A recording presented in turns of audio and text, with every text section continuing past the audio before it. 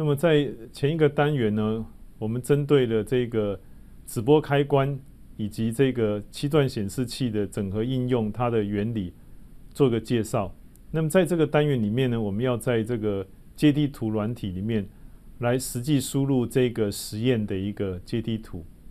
那么在这个单元里面，我们会介绍直播开关与7段显示器的阶梯图，以及在这个 ISPsoft 这个阶梯图软体里面去输入这个阶梯图的一个方式。那么这个就是我们本实验的一个阶梯图。那我们 SM400 当我们 PLC run 的时候呢，它 run 多久时间，那么这个 SM400 它就会维持相同时间的一个 on 的一个周期。那么在上面 DSW 这个就是我们的直播开关的一个指令。那么我们的 Y0.0 到 Y0.3 是我们的扫描线。那么资料线呢，会是 X0.0 到 X0.3 这4条资料线。好，所以我们透过这个扫描线以及资料线的一个搭配跟组合呢，我们就可以读取到现在我们的直播开关所输入的资料。这个资料会存在 D34 D34 这个暂存器里面。那么下面有一个 SEGL 这个指令这个是我们7段显示器的一个指令。所以我们 D34 我们会放在左边S1 的位置。那么所以这个我们的7段显示器呢，那么等一下就会显示我们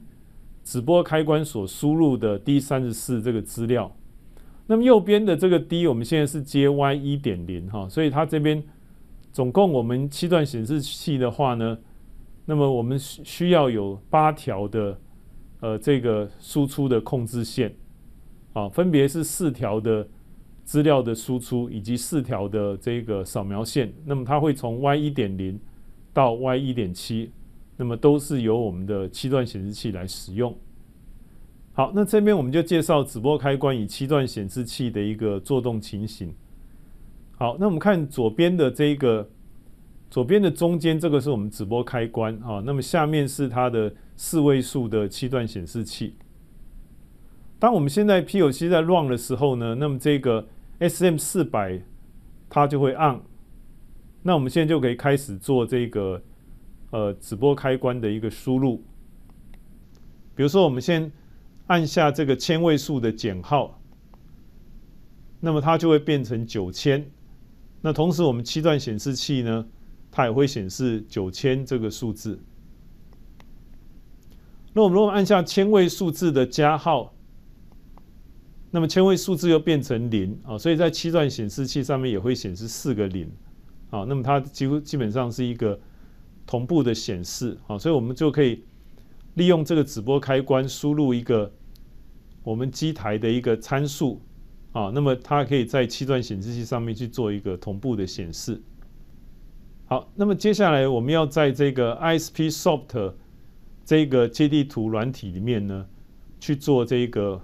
我们这个实验的一个阶梯图的一个实际的一个输入。那么从这个影片里面，我们就可以看到一步一步的把这个指令呢，能够把它输入完成。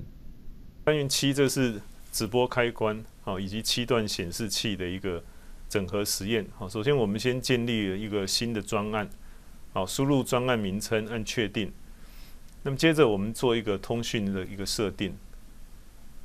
好，那接着我们再用 HWConfigure 来做硬体的设定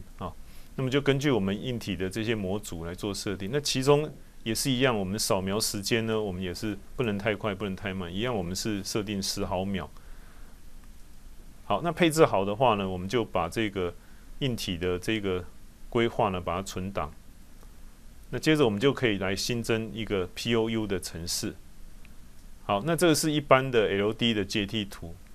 好，按下确定。好，接着我们就可以用图形化的方式来输入我们的阶梯图。好，首先我们载入 SM400这个辅助继电器，接下来我们就是直播开关扫描 DSW 这个指令那么它的资料是从 X0.0 开始到0.3，那么它的扫描线是 Y0.0 到 Y0.3，哈，那么它的输入的资料会存在 D34 这个暂存器，哈 ，S1GL 是7段显示的指令，那么它会把刚刚 D34 输入的暂存器呢，那么丢到7段显示器里面去做显示。那么它的这个7段显示器是从 Y1.0 到 Y1.7。好，那么现在输入完毕哈，那么经过了这个编译哈，编译没有错的话呢，就可以 download 到我们的 PLC 好，那么接着来进行这个直播开关跟7段显示器的一个实验。好，从上面的影片哈，相信各位同学已经学到我们如何利用